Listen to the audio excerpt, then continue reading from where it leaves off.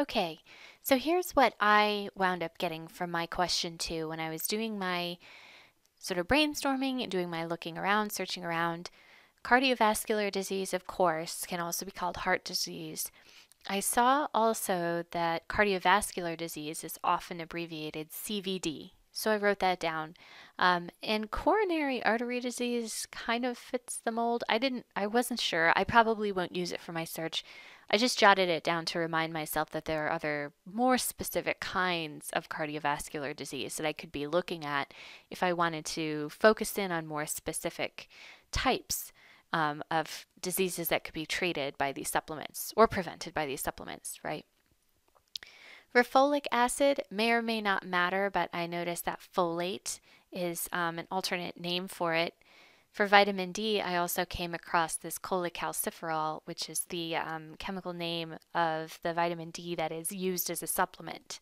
So if some articles are more specific, they may say cholecalciferol instead of vitamin D. Maybe, maybe not, but I just jotted it down. With regard to supplements, you could say supplement singular, supplements plural, or even supplemental or supplementary, right? So I'm going to use my is something I'm about to tell you about, a star, to get all of the word endings. This is a strategy called truncation, where you put a star or an asterisk. If you hold, what is it, control and then the number 8 on your keyboard, that will put this asterisk there that will tell the computer to find all the word endings, right? So same thing for prevention. Prevent is a verb, but prevention is a noun. To get all the forms of the word, I'm going to do prevent star. And then I also realized that in addition to prevention, there's also lowering risk or reducing risk. I may or may not use that in my search, but keyword brainstorming is all about jotting things down that may or may not be helpful because you never know. So we're almost ready to begin searching, but before we can take all of these words and turn them into meaningful searches, we have to know a little bit more about how to construct search queries. Right now, we just have a ton of words, and if we just went to a search bar and popped them all in, this is not the kind of thing that will get us what we want. We have to approach this almost like, you have to remember, again, you're talking to a computer, so it's almost like you're writing computer code when you do searching. And one trick that I just mentioned about the too many verbs issue is you can do what's called truncation, or also called wildcards. You can use this asterisk or star at the end of a word stem to get all of the word endings, to search for any possible endings. So the way the star works is it allows 0 to however many characters to appear on the end of the stem that you're searching. So if I search drink with a star, I get drink, but I also get drinks, drinker, or drinking. If I do interview star, I also get interviewing or interviews or interviewees. If I search teach with the star at the end, I'll get teach, teacher, teachers, teaching. Note that teach is an irregular verb in English, so I will not get the past tense of taught. The star works with the letters that are in the word stem. So it's not smart enough to find other tenses of the word if they're irregular. If they don't have the same, if they don't begin with T-E-A-C-H, bottom line, they will not come back. And the star is exciting to people who learn about it and they start to use it a lot and use it every time, they have a plural or a singular. Just note that it turns off the relevancy ranking in many databases. It also turns off other cool database features. So just be sure to use the star only when you have like a ton of words that you're trying to account for the variance of.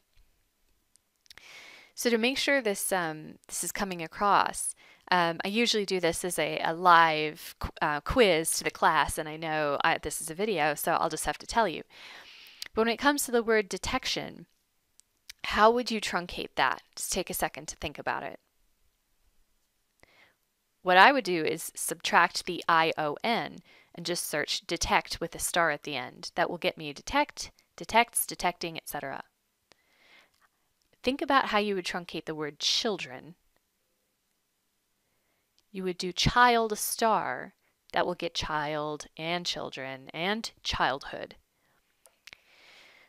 What about the word vaccine? This is a little bit of a thinker. A lot of people say just take the word vaccine and put a star on the end. But actually, what you can do is subtract the E. So just take vaccine without the E and put the star after the N. That will get you vaccine, vaccines, but also vaccination. So wherever the word starts to change, lop off all those letters and just put the star on the end of the stem. Pregnancy, you should do pregnan and put a star at the end after the second N, because that way you get pregnant as well as pregnancies. Don't use the star, as I said, if you just want to get plural. Just write that out, tube or tubes, and I'll talk about what that means in a second. So the other thing is sometimes you have a phrase where both of the words and the phrase are like very common.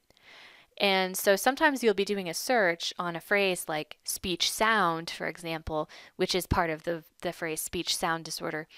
And you'll get way too much stuff back because the computer is finding like the word speech in the title, but the word sound in the last sentence of the abstract, and the two words aren't next to each other. But they really need to be in order for the two-word phrase to represent that concept, right? Something like rooming in or high blood pressure, those can be misinterpreted by a computer, right? They can find high in the first sentence, but blood pressure in the abstract, where it might be in a sentence talking about low blood pressure, right? So when you have these situations where you need to search a phrase and you need all the words to be searched in order right next to each other, find the phrase, enclose those words in double quotes. This works in library databases. It also works in Google, by the way. If you need a more focused search in Google, you can put double quotes around your search and it will be a more exclusive, targeted phrase search. Really important for you to know that this cannot be combined with the truncation, the wildcard that we just talked about. You can't use a star on the inside of double quotes. And again, only use this when needed. It turns off a cool feature in PubMed, which is a database we're about to learn about. So these tricks, only use them when you feel you need them. So let's talk more about that OR trick that I was saying for tube or tubes. When you write search queries and you run them in library databases, you'll be using what are called Boolean logic operators. These are connectors between search terms, and they're used to complete the phrase, I want records that contain blank. So I could say, I want records that contain apple and green.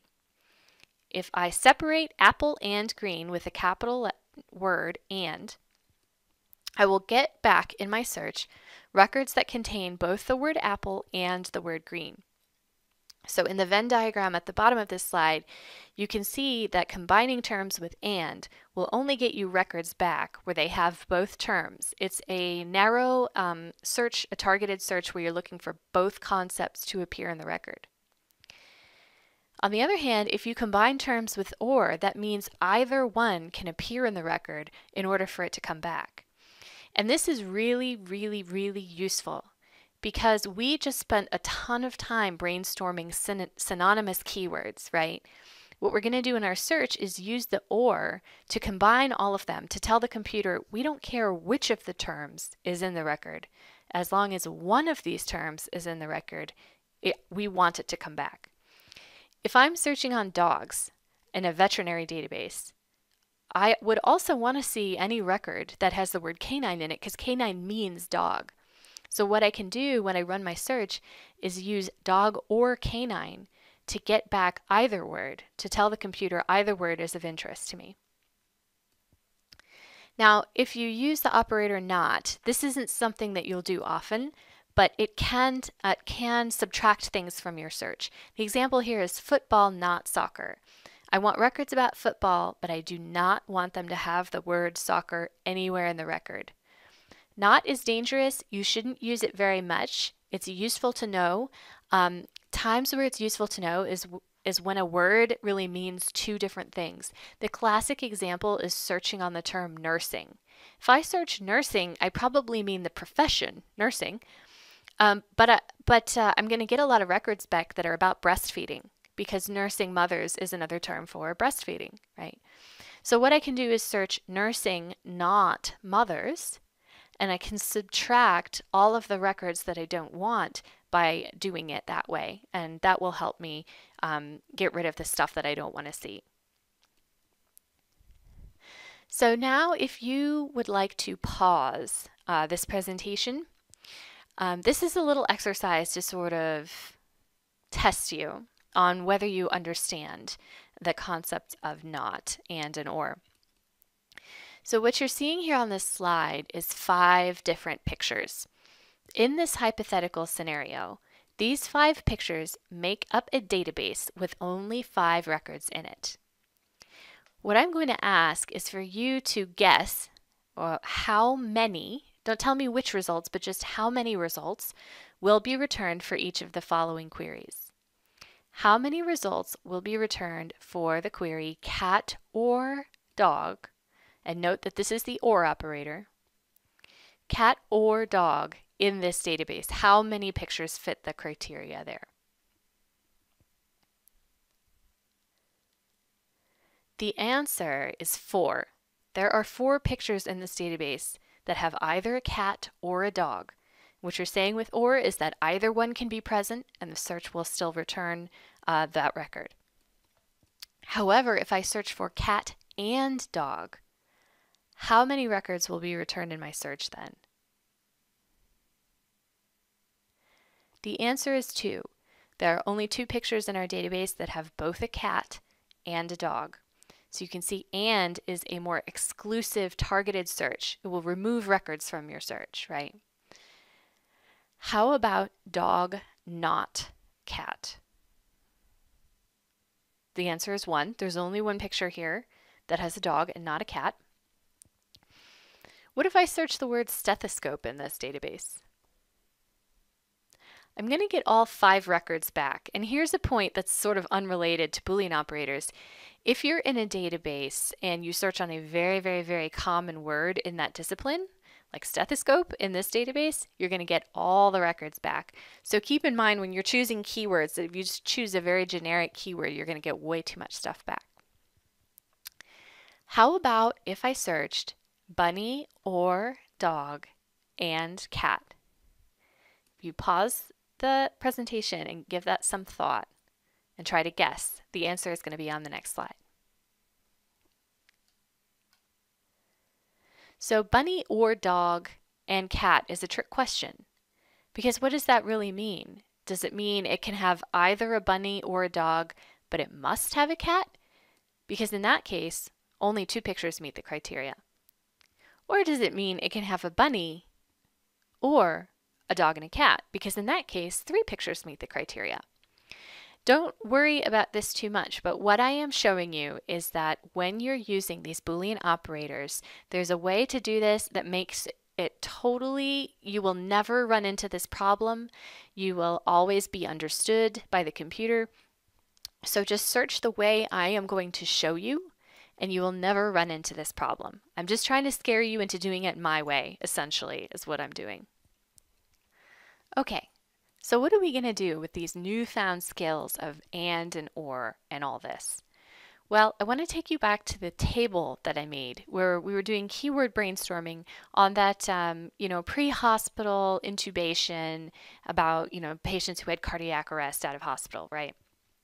You remember that I decided I had 3 major concepts: pre-hospital, tracheal intubation, and cardiac arrest. And you'll see that here are all the terms that I decided were synonymous. What I am going to do is for each column, these are the terms within that same column, I am going to combine them with or, because for the purpose of my search, they are all synonymous, right? And actually, you'll remember that for tracheal intubation, I decided that the better keyword is just intubation. And I have to think about the plural as well as the singular. And here I have cardiac arrest or heart arrest. They mean the same thing. So I'm going to wind up with these long strings of ORed synonymous keyword terms. What I'll tell the computer when I search pre-hospital or pre-hospital or paramedic, etc., is that any one of these terms is of interest to me. Only one of them has to appear in the record in order for the record to come back. When I'm putting "and" between these two terms, what I'm saying is I want at least one word related to the pre-hospital concept, and at least one word related to intubation, and at least one word related to cardiac arrest. If a record has at least one of each of these three sets of words, it's probably related, and I'll probably want to take a look at it. And that's what I want in my search results, right? So now you're going to take a second to try this. Go back, look at part 2 of your worksheet, and for each column, remember, for each column, only the words in that column, combine them with "or." Then fill in the little table that looks like this. So your "ands" should connect each string of "ored" keywords.